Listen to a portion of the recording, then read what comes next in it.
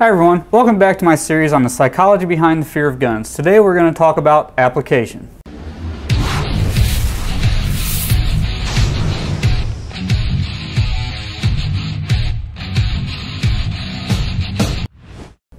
Welcome back to the Responsible Patriot page. I'm your host Dustin.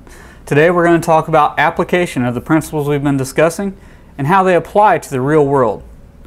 We've already discussed how ineffective stereotyping works, where you categorize things which are capable of causing you harm based on what's easy to notice in each of those instances.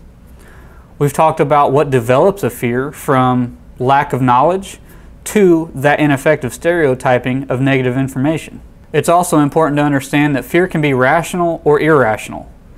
It's rational to fear something which undeniably poses a constant likelihood of harm to us. It is irrational to fear something that does not pose such a risk. For example, if we were to fall down from any height, even if we were just standing on the ground and we merely slipped on some ice, it is likely to injure us or cause us some sort of harm or pain.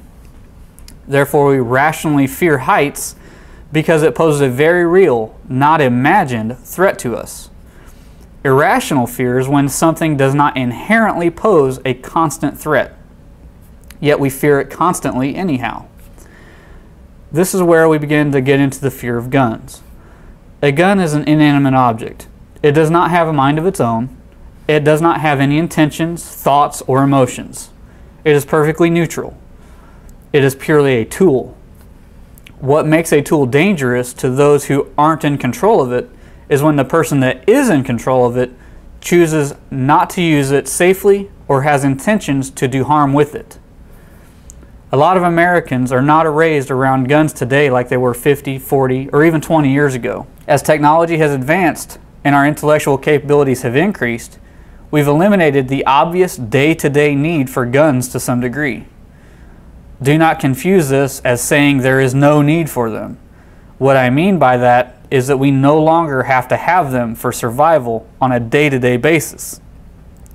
Many people go about their lives without ever being put into a situation in which they could have ever used a firearm. Therefore, it has become less and less important to society to teach firearms basics, and that is no longer a common base of knowledge. Where we once allowed firearms education to be part of school, people have shifted and moved toward a foundation of ignorance. What does ignorance do? As we've already discussed, ignorance is the foundation for developing a fear. By not educating people about firearms and basic safety, the foundation is then set for them to develop an irrational fear. The only information they then have to go on is what is presented to them the most. What is the most presented form of information in our society? Movies, Hollywood, television, news, mass media. This then enables them to stereotype those situations, which they will emotionally empathize with and endure some level of emotional distress. That emotional pain then forces them to seek something about those situations to place blame on, so that they, in theory, know what to avoid in the future, so that they don't have to repeat that pain. This takes us back to what is the easiest to identify in each of those repetitive and negative situations: the gun. The gun is always present, it's always there, and they always focus on it, rather than investigating and analyzing what other factors were involved in each of those cases. They then ascribe blame for their pain that they felt to that gun because it was present in each of those negative instances. They do this because it's easy. It is our tendency to seek an easy answer, even if it's not the best or most appropriate. They fail to realize that the gun was not capable of performing an act or such an act without the conscious actions of the person controlling it. They are often of the belief that a gun can just miraculously go off at any time because they have no formal experience or education in firearms. A significant portion of our society grows into adulthood without ever being taught any real and factual information about firearms. That ignorance initiates the foundation for irrational fear. The fear is then propagated by constantly available negative information presented by the media repetitively. In psychology, this process is known as fear conditioning. This is where you groom someone to fear something through a basis of no prior knowledge and constantly repeat negative information about a topic. There have been a great number of studies conducted where they take small children, for example, and over time teach them that a certain category of rat is dangerous or evil. They often use the color of their fur for the stereotype. For example, they often will say that only the white rats are dangerous, or only the white rats pose a risk to them. The child hears this information and stereotypes white rats as being a threat to them. Yet prior to this, the child had no knowledge of rats beyond the fact that they're an animal. Eventually, the child develops an irrational fear of only white rats because that is what they were taught through sheer ignorance and repetitive negative information. This, in combination with their natural tendency to stereotype, develops the irrational fear that they will then have.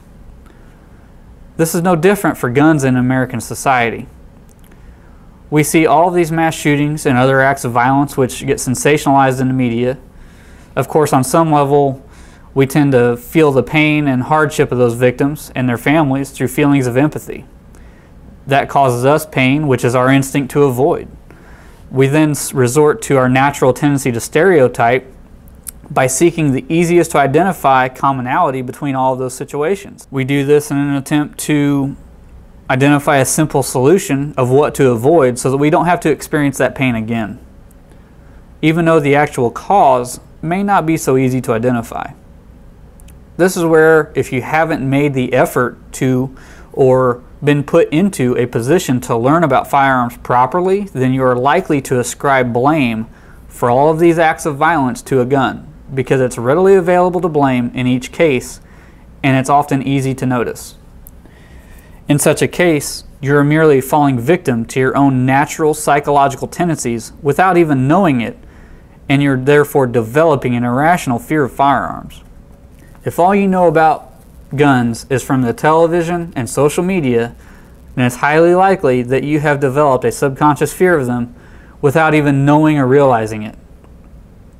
If the mere presence of a gun makes you feel uneasy or nervous, that is a telltale sign that you've developed such a fear.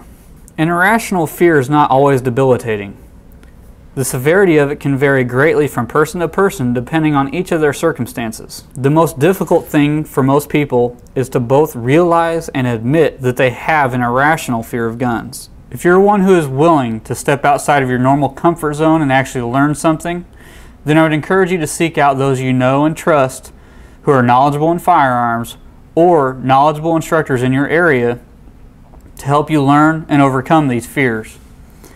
Also, I'll continue to explore this in my own research and put out more content here which should be of great help and benefit to those viewing. So stay tuned. Until next time, stay safe and Semper Fi.